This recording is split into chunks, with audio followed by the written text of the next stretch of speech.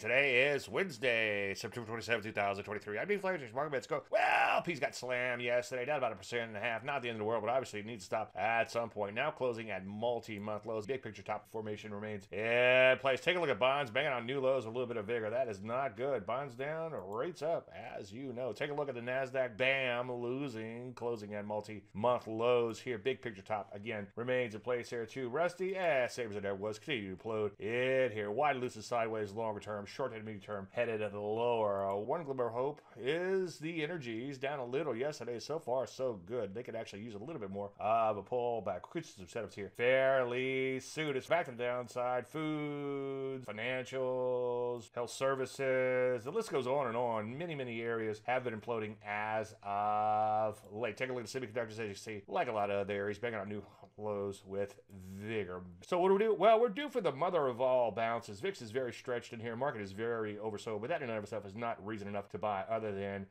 day trade. So continue to keep an eye out for possible setups in the energies and look for shorts everywhere else. Any questions, as usual, Dave at Atlanta.com. I'm Dave Landry. You start the market in a minute.